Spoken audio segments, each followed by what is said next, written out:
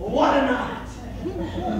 Everything cleaned up all right, Mr. Barrow? Sure, same as always. But did you hear him scream, Mr. Lockstock? Old and strong.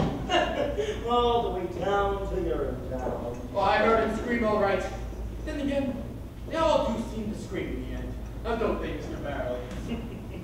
As their long journey into exile comes to a close, and the spires of URINETOWN peak above the horizon, they do scream in, Mr. Barrow. They most certainly do.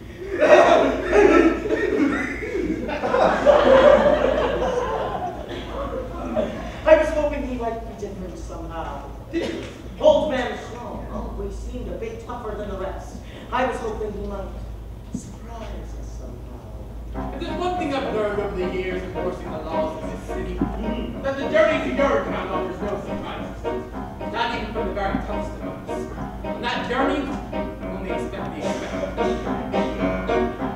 Now it's a long, cold, couple of a journey worthy of a gurney, a local down. We stopped, face, stopped with the mace, searched in the base, and we stumbled down in the path that leads to only one place, horrible to retrace and crumble down. A hard, cold, tumble of a journey, jumble of a journey to URINETOWN. Truly, Cassidy went to a field behind the tree, saw there was no one who could see or be but me. And Jacob, rose and blue, thought he was safe up in his room.